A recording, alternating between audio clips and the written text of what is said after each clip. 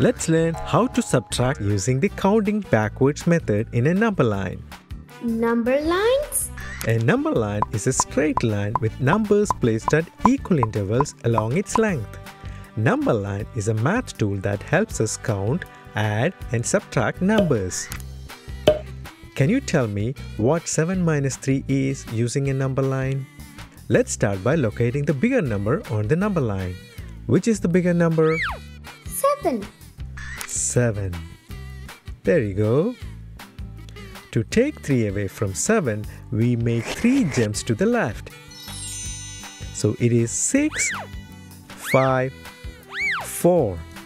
So we landed on 4. So when we take 3 away from 7, we get 4. This is called counting backwards method. Counting backwards.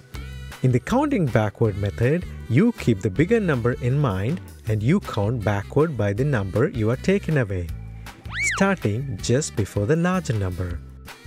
You keep 7 in your mind, and since you are taking 3 away from 7, you count backwards 3 times, starting before 7, which is 6, 5, 4. Okay, now let's find out what 8 minus 4 is using the counting backwards method in a number line. Which is the bigger number, 8 or 4? 8. Yes, 8. So keeping 8 in mind, you make 4 jumps backwards to the left.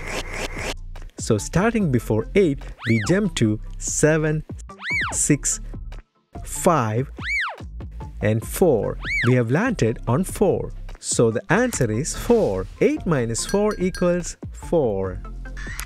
Let's do subtraction using the counting backwards method using our fingers and find out what is 5 minus 3.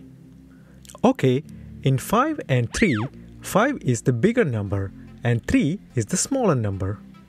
In the counting backwards method using our fingers, we hold up fingers for the smaller number to help us keep track. So, how many fingers do we hold up? 3. 3, you are correct. Now, keeping 5 in your mind, we start counting backwards starting before 5. We go 3 steps backwards. So, it is 4, 3 and finally 2. So, 5 minus 3 equals 2. Isn't this so easy? Can you tell me what 11 minus 4 is? In 11 and 4, 11 is the bigger number and 4 is the smaller number. In the counting backwards method using our fingers, we hold up fingers for the smaller number to help us keep track. So we hold up 4 fingers and count backwards starting before 11. We go 4 steps backwards.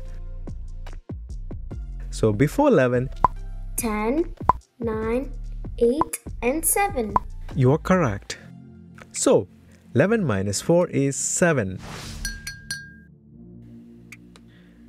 Okay, let's do subtraction using the counting backwards method using objects.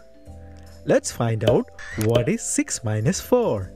In 6 and 4, what is the bigger number? 6. 6. We have 6 balloons here. Now, we are going to take 4 away by popping them one by one. We'll count backwards as we pop each balloon. Ready? We start with 6. Now, let's remove the first balloon. Now we have 5. We take away another balloon. Now we have 4. Let's pop one more. That's 3. And finally, we pop the 4th balloon. Now, we are left with 2 balloons. So, when we start with 6 balloons and take away 4, we are left with 2 balloons. That's how subtraction works when we count backwards. Next, what is 4 minus 3? So, which number do we start with? 4. 4, that's right. Let's imagine we have 4 ice cubes. Let's figure out how many are left if 3 ice cubes melt away. We are going to count backwards as the ice cubes disappear. Ready? We start with 4 ice cubes. 1 ice cube melts. Now we have 3. Another one melts. 2. Now we are down to 2. The third ice cube melts. 1. And now we are left with 1 ice cube. So when we start with 4 ice cubes and 3 melt away, we are left with just 1 ice cube. That's how subtraction works when we count backwards. Interesting.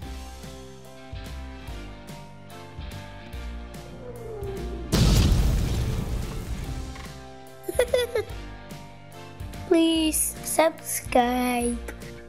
Thank you for watching. Bye-bye.